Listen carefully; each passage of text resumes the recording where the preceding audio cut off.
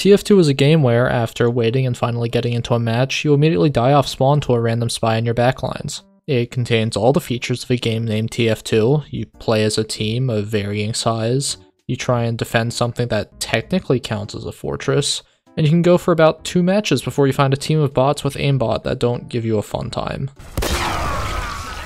Despite being older than probably a lot of people watching this video, TF2 still has a pretty active player base, and full matches are easy enough to find. That doesn't make the game easy to learn though. But as someone with 5 whole hours in the game, I feel like I'm uniquely qualified to give you the rundown on the game.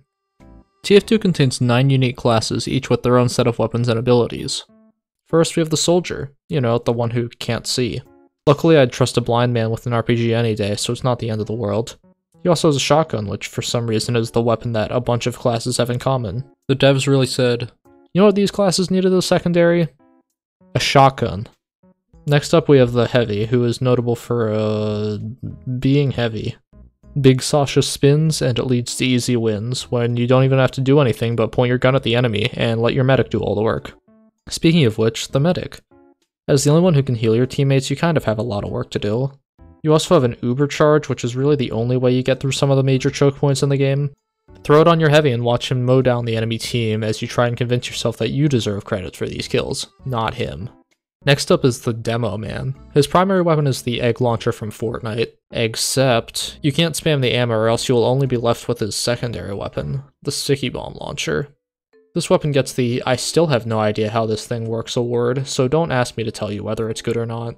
The Scout is the mobility character of this game, with a high speed and a double jump. All you need to do is dodge the enemy team's bullets and shotgun them to the face. Which is easier than it sounds.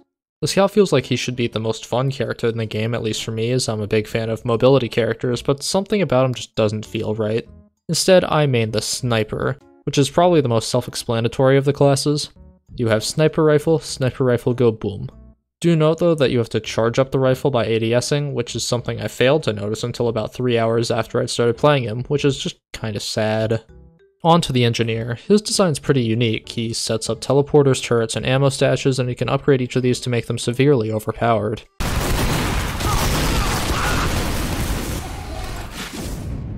Your entire job is to not play the game and make sure your team doesn't either. But what if, instead, you wanted to make sure that the enemy team was the one not playing the game? That is the expertise of the Spy. Bro literally just turns invisible and one-shots you. Best spawn camper in the game, and it's not even close. Last but not least, we have the Pyro, which, I mean, do I really need to explain?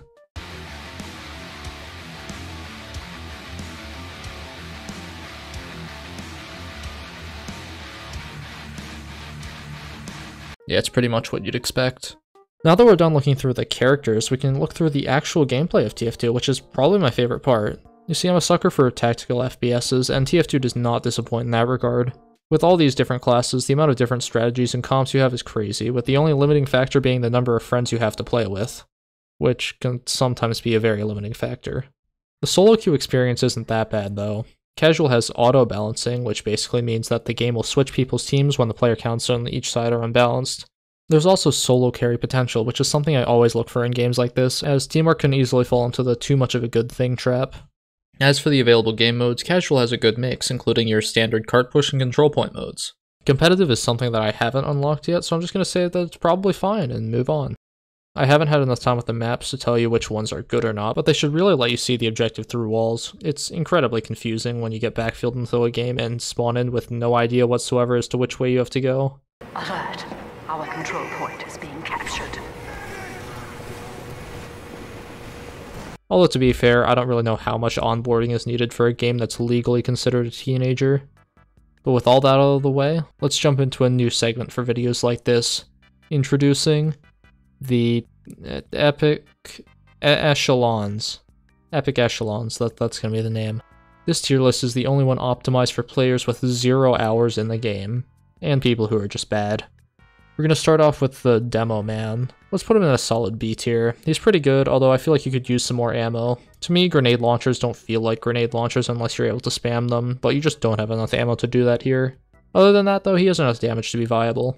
Next is the Engineer, who I'll put in A tier. As someone who can't aim, being able to put up something else that can aim for you is very helpful, and the cart kinda does insane amounts of damage. I'm gonna put Heavy in S tier. TF2 is definitely a game that you can spray and pray in, and with Medic Pocket, it is really hard for you to die. I'm also gonna put Medic in S tier as well for the same logic. The Pyro, I think, is the only other class that deserves S tier. I mean, he's just so easy to play. You walk around, you hold down left click, and you get kills. It's quite simple. The Scout goes in D tier. His tiny amounts of health is a major drawback, especially considering that all the top classes don't need to aim whatsoever. Unless you're 1v1ing a sniper, I'd stay away from the Scout. The Sniper is a weird one, as his usefulness stems entirely from whether you're able to aim. But let's be honest, I can't aim, and neither can you. C tier. I'll put the Soldier in C tier as well, just because he doesn't do anything super well. He's a jack of all trades in a game that rewards being really good at a couple of things and just having your teammates do the rest. Finally, we have the Spy, which I'm going to put in B tier. He's not the easiest to play, but if you can learn how to sneak past people, you can just kind of spawn camp the enemy team and there's not a whole lot they can do. Anyway, I think that's going to be it for this video. Be sure to subscribe and leave a like for the human players in our lobbies. And maybe the non-human ones as well.